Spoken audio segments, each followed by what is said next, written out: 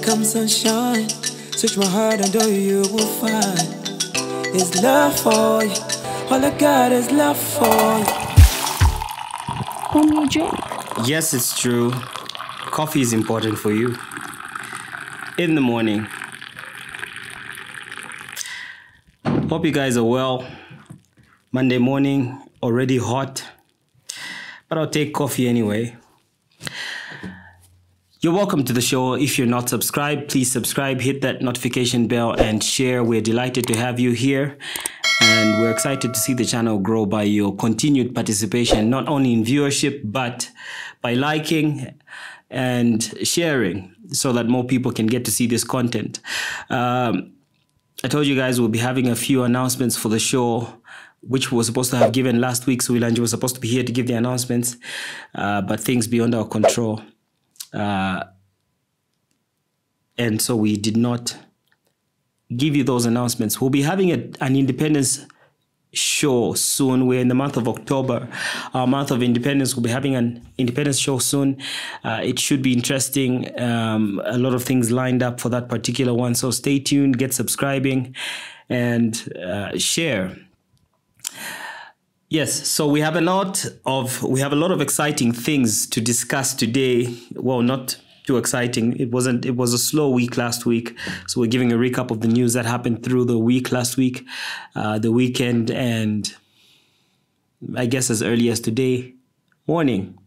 Once again, if you're not subscribed, please do subscribe, hit that notification bell and share. I am delighted always to have you here. Hope you're coffeeed up and ready to go. So what do we have today? To begin with, the fuel prices have been revised for the month of October. We have been told what the prices will look like compared to last month's prices, which were already high. Driving has become a complicated thing now in Zambia due to the frequent increments of fuel prices, which is making it hard not only to drive, but to do business. You know that conducting business requires cheap electricity, cheap transportation, and whatnot. This has become a bit challenging because we are seeing an ever increasing. Do you guys remember that before we had a change of government, we were saying fuel prices were too high and they were 17 kwacha, and we were being threatened that they will be taken to 20 kwacha. But listen to the prices now. During the period under review, the two fundamentals that affect the price of fuel in Zambia moved in the same unfavorable direction. That is, prices of oil on the international market increased while the kwacha depreciated against the United States dollar. The combined impact has put upward pressure on the domestic fuel prices.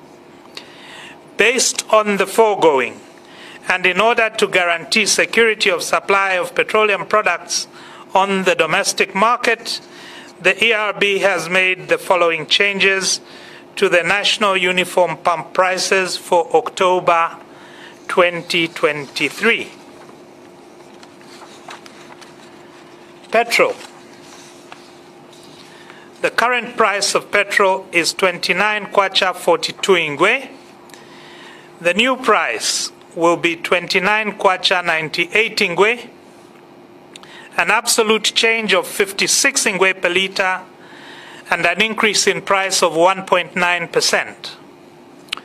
Low sulfur diesel, currently at 26 kwacha 88 ingwe, will now be 29 kwacha 96 ingwe, an absolute variance of 3 kwacha 8 ingwe per litre, a change of 11.46%.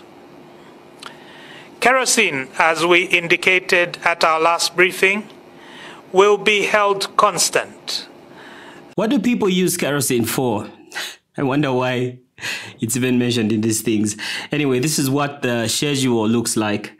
We can see that the current prices, which are not current anymore but old, petrol being 29.42 has changed to 29.98. Low sulfur being 26.88 has changed to 29.96. And kerosene, which again is unnecessary, has changed from 20.44 to 20.44, no change at all. yeah, this has become a complication. We weren't expecting things to get this bad. We were expecting things to change quite quickly, but no. How many months has it been now? It's been over a year since we had a change of government, and things have changed for the worse on the fuel end of things. You don't say. And we're simply wondering, what exactly does the next 1 year look like for us fuel-wise if things are moving at this pace? Also, what does that mean for people who are conducting businesses that are heavily reliant on transportation? I'm not talking about big businesses. I'm talking about small businesses. I mean, the Yangos of this world, the Ulendos of this world, the taxi drivers of this world who have now resigned to Yango and whatnot. So how do these people sustain their businesses? We also know that electricity prices are ever increasing. So how do these people sustain their businesses and livelihoods on the premise of this? I mean, how do people who get on buses handle the bus fares now with the new increments in fuel? So this has become a complication that I don't know how our government is going to handle. But on a lighter note, this past weekend we had the Kwacha Music Awards. I hope I'm saying that correct. Sun FM Kwacha Music Awards.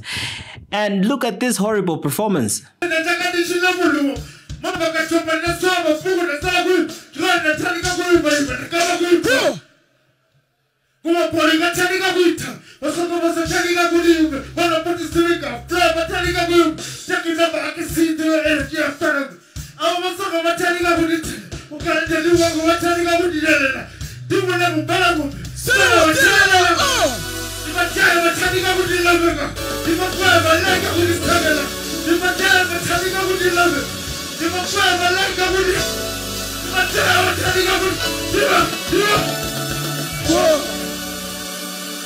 name is King Ileseke, the king of the south.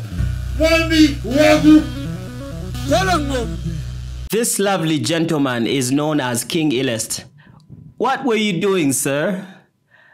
Do the Kwacha Music Awards have such horrible sound systems, or do people just not know how to perform live in Zambia? What exactly is going on?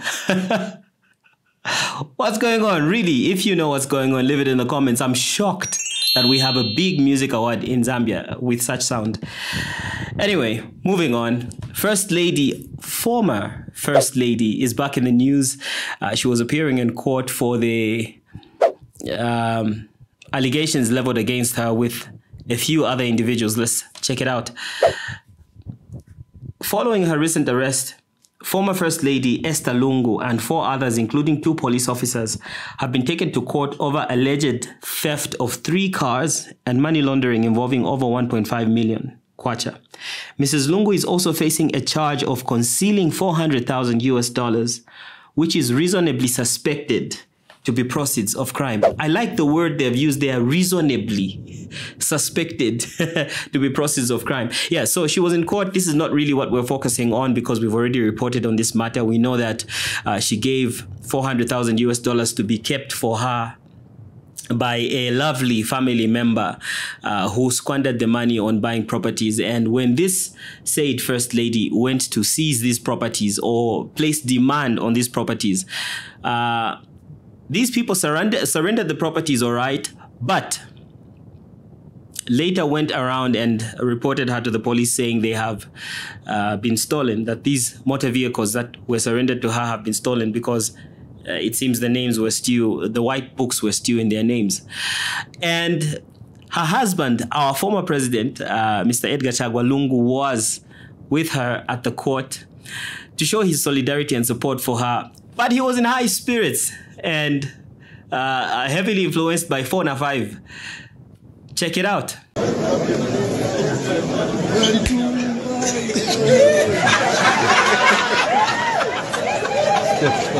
Honestly, as I always say, I think he genuinely is a fun man to be around. I think it's fun to be around the former president. You'll probably be laughing all the time. He'll probably keep you fit since he does jogging every now and then, which has become a national threat. And yeah, I think he's a fun man to be around. So he's singing the famous Nalitumpa by a hip-hop duo, 4 and 5. Yeah, if you're not subscribed, please subscribe, hit that notification bell and share. Due to the recent fuel, or rather, due to the recent millennial hikes, one Zambian man took to the internet to teach us how we should angrily eat nshima from now on.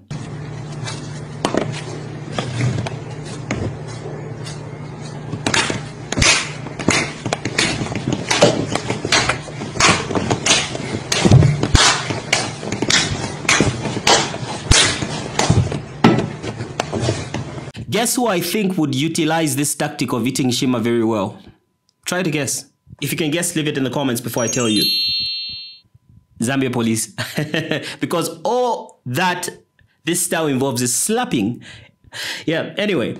The Attorney General has urged the Constitutional Court not to entertain a petition in which Tembo is challenging the president's foreign trips, which he feels are a waste of public resources. Attorney General Mulilo Kabesha has instead asked the court to dismiss the petition because it is frivolously without merit and the petitioner is not entitled to the reliefs he is seeking. One Tembo honestly is becoming a joke because nothing he does can now be taken seriously. Do you guys remember the video of him going to buy a calculator because he said the president does not know how to count? So he was live on Facebook in a shop buying a calculator, which he intended on taking to State House just to teach the president a few lessons on mathematics, long division and whatnot. For those of you that went as far as high school, you probably learned of quadratic equations. Tembo felt the need to educate the president on such principles of mathematics. And speaking of him being a joke, you can tell even on his interviews, by his responses, by how unreasonable he seems. We wonder, is he really in politics for political gain or political causes? Or he's here to entertain us and make us laugh? Look at this interview he did with Costa, in which he made us laugh. Are you daring the government? Are you daring the powers that be? Or is this your way of playing politics, that you should always put up comments that incense? I mean, when you talk about President Hichilema has plans to assassinate or poison opposition leaders, and you can't justify with proof. Isn't that really you playing to the gallery and inciting? I mean, you further post comments like Apaso Mambala, Amvela Bueno at inside. Even his bedroom performance was better last night. Is this not really going to sinking too shallow? So, Costa, I've always said this, but I'll say it again. I don't manage the party Facebook page. I'm a presidential candidate for my party, and my party manages my page. Even President Hakainde Hichilema, he can't tell me that he manages the page himself. So I don't understand why people would not understand when you say that you've got a team, a media team, which manages the page. Of course, we agree on the theme. Let me just finish. Is this the pep page? Because some of these comments come under the Tembo page. Both the pages. Yeah. So the bottom line is that I've got a team of people who manage my pages. If you look at some of the alleged posts which were made, they were made when I was in custody. The same post that you are talking about, it was made on a Saturday.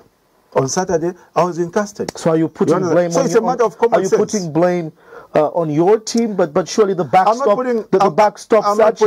backstops at you. This is the image of the politics you and your party are playing. I'm not putting the blame on anybody. I've got a media team. I had that media team to do a job, and as far as I'm concerned, they're doing a good job so far. So what do you make of these posts? Don't you find them a bit childish and incensing? Not at all. Not at all. Not at all. Not at all. They are not as childish or as insulting as when President Hakainde Hichilema said in Kasama and used the word. I'll not allow you to use such words on TV. Yes, it's a very bad word. TV, Comrade Tembo, you need to apologize for that. It's a very bad word. Yes, but President Hakainde Hichilema But I'll not allow you to use it to the masses. That's what President Hakainde Hichilema said. Not on this program. I will not allow you. Yes, that's what President Hakainde Hichilema said. You need to retract that on a national program. I retract the word. Yeah. Do you know why Satan had the audacity to take Jesus to a high place and show him the kingdoms of the world and say, if you bow to me, I will give you the kingdoms of the world?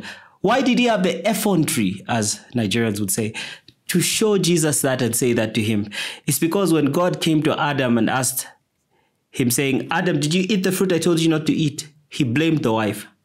And when God went to the wife, what have you done? She blamed Satan and so gave him the responsibility over the earth. She gave him the responsibility, and this is exactly what Sean Tembo is doing. So his media team might as well stand for presidency next time, so they can be the ones to get the zero. Anyway, it is because of such behavior, though people think that this behavior will make them popular, it always brings them back into the default position. Remember Chimbaka Mbwili and how he was fainting all over the screen and trying to win our sympathy, saying he's got all manner of medical issues. Sean Tembo was arrested and his sister was crying foul. We were the 9 of us, now we've only remained 4. Now even the 4 that we have, you want to take away. Anyway, look at the video. Ah, wait, no. Vemuchita vinango. No. Tasira, there's a 9, Tasara 4. My brother is sick like this, Mumbeke myself, honestly. Oh, no. Dramatic much? Oh, no.